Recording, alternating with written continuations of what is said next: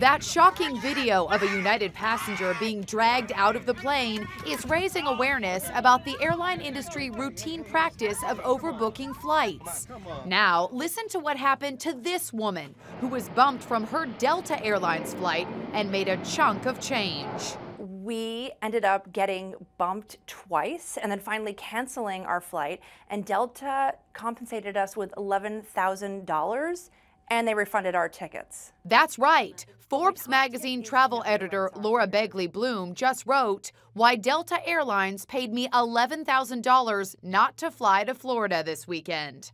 Laura, her husband, and daughter volunteered to give up their seats on an overbooked flight, but she used her travel smarts to negotiate a jaw-dropping deal. You can negotiate a deal too if you're willing to be flexible about when you fly. Laura's flight was way overbooked. 60 passengers were on standby, desperate to get on the same flight as Laura's family. Delta asked for volunteers to give up their seats.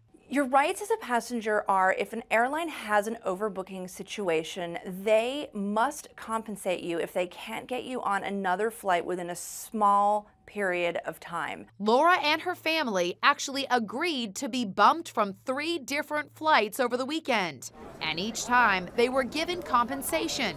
Total profit, almost $11,000. I say hold out for as much money as you can. This travel expert knew how to work the system, and here are some tips she recommends if you find yourself on an overbooked flight.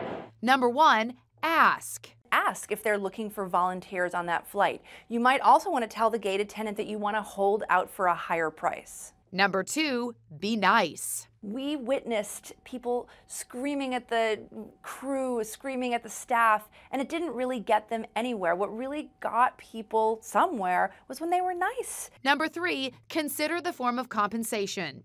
It's much better to get cash or to get gift cards than it is to get travel vouchers. And finally, number 4, don't check any luggage. That's the one mistake this savvy traveler made. I still haven't gotten my luggage back, so fingers crossed that I'll get it back.